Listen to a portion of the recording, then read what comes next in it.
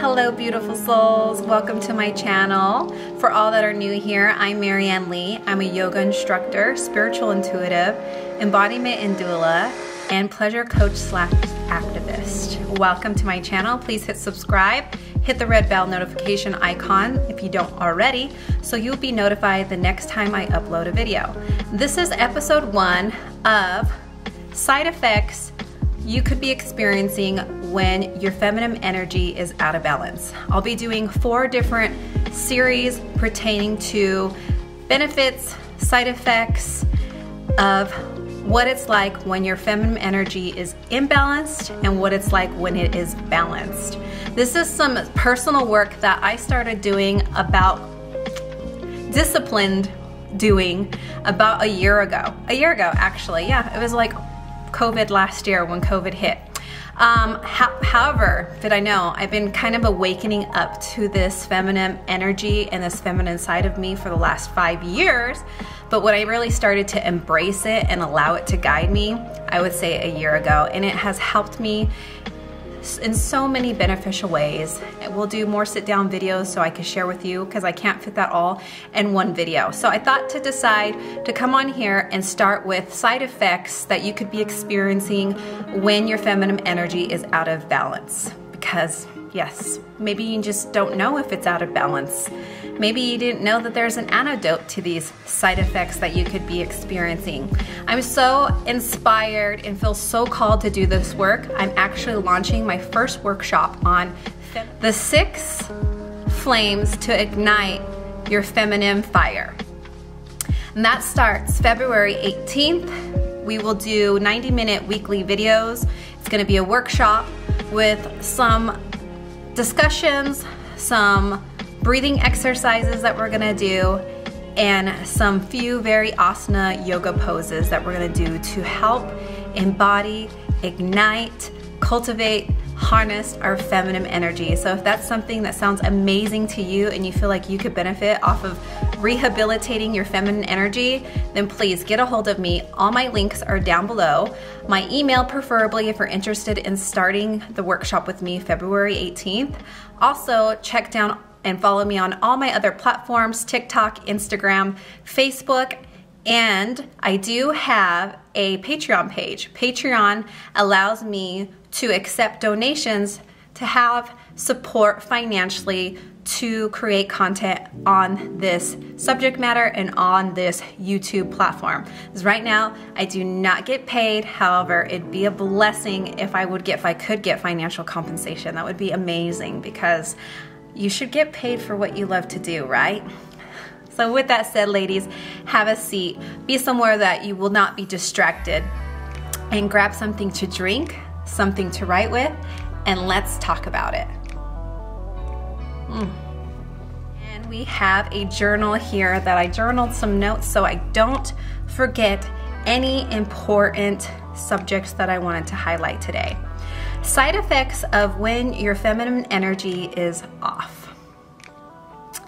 Number 1 is you'll be reactive.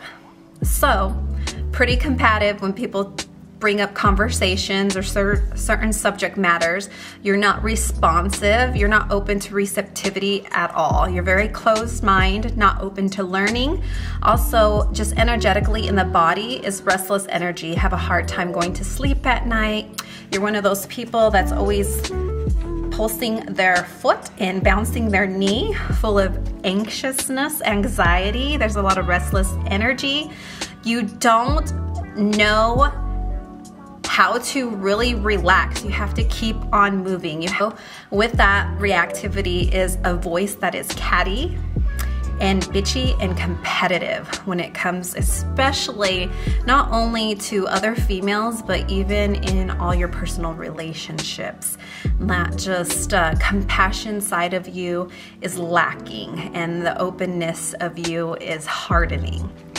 Number 2, no voice perhaps. Perhaps maybe your feminine energy is too overflowed and you became so passive that you lack the ability to place boundaries, thus the ability to demand and require respect. Number 3, Inability to receive. So that's when you find yourself always doing for everybody else, being a people pleaser, but the inability to fill your own cup up. Some of those side effects could be like you don't enjoy getting a massage, you don't enjoy even lovemaking, you don't enjoy compliments, you don't know how to take compliments. And again, here I highlighted that the feeling of unworthiness, that's why you're unable to receive. You feel like you have to deserve it in order to receive it as well. There's like this, I have to work for it in order to receive, if you even have the ability to receive. Number 4, menstrual cycle is unhealthy. So lots of side effects could be with that. Very painful cramps, not a healthy flow. Maybe it's not enough of a flow, or it's too over a flow to where you're using way too many tampons, going through too many super tampons, to where you could experience vaginal dryness, maybe even an unpleasant odor, and really bad PMS side effects such as fatigue, irritability, and so on. Also, ladies, how you know that you're more balanced is your cycle is close, if not on the full moon. It's healthy, you don't experience none of those. It's a really easy, healthy flow with a bright red color and very easy to manage and maintenance. Love under conditions. You love under conditions. So the inability to love unconditionally, which really means the inability to not appreciate diversity.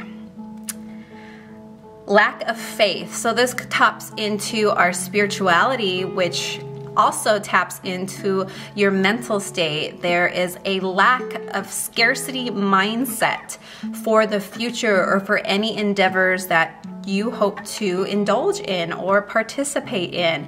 There is no faith. You're very scared mindset and very scarcity mindset.